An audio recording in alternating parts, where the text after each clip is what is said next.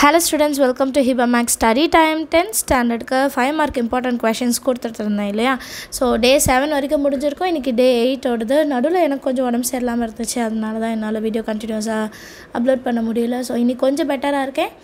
இன்றைக்கி என்ன நான் பிளான் பண்ணியிருந்தேன் அப்படின்னா, ஸோ நாளைக்கு சாட்டர்டே சண்டே மோஸ்ட்லி லீவாக இருக்குது நிறைய பேருக்கு. அதனால் அல்ஜீப்ராவில் இருக்கிற ஒரு சில இம்பார்ட்டண்ட் கொஷின்ஸ் பார்க்கலாம், சரிங்களா?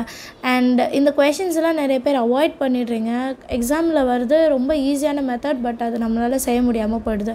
அதனால தான் இன்றைக்கி எப்போவுமே நம்ம எலிமினேஷன் மெத்தட் பார்த்துருவோம், மேட்ரிக்ஸ் பார்த்துருவோம், அண்ட் ஸ்கொயர் ரூட் அந்த மாதிரி சம்ஸ் பார்த்துருவோம். பட் இந்த எக்ஸசைஸுக்கெலாம் இன்னும் நம்ம கொஞ்சம் இம்பார்ட்டன்ஸ் கொடுக்கணும். அதனால தான் இன்றைக்கி இந்த 3 எக்ஸசைஸ் எடுத்துக்கிட்டேன்.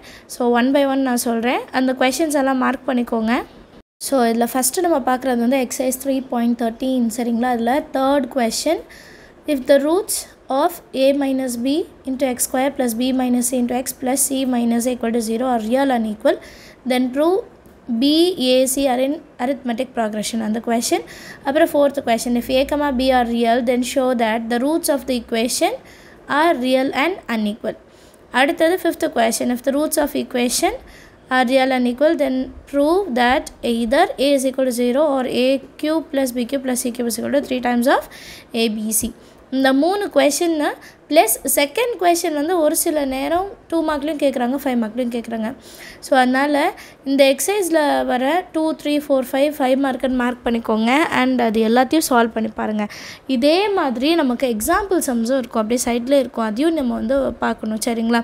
எக்ஸசைஸ் மட்டும் பார்த்துட்டு எக்ஸாம்பிள் பார்க்காம விட்டுறாதீங்க. அடுத்த எக்ஸசைஸ் நான் சொல்கிறது exercise 3.11, solve the quadratic equation by completing the square method. இதில் ஃபஸ்ட் கொஷின் அடிக்கடி கேட்டிருக்காங்க அண்ட் செகண்ட் கொஷினும் கேட்டிருக்காங்க. இந்த ஃபஸ்ட்டு கொஷினில் ரெண்டுமே இம்பார்ட்டண்ட்டு. அதுக்கப்புறம் பை ஃபார்முலா மெத்தட் ரொம்ப ரேர் தான், பட் அந்த கம்ப்ளீட்டிங் ஸ்கொயர் மெத்தட் கேட்டிருக்காங்க.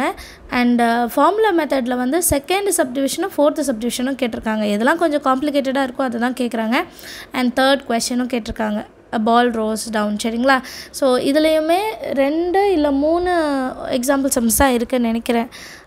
அதையும் நம்ம பார்க்கணும். ஒரு நிமிஷம். 1, 2, 3, 4, 5, 6 எக்ஸாம்பிள் சம்ஸ் இருக்குது. பட் நமக்கு 3.32 அதுலேருந்து 35 வரைக்கும் உள்ள எக்ஸாம்பிள்ஸ் மெயின், சரிங்களா? அடுத்த எக்ஸசைஸ் 3.14.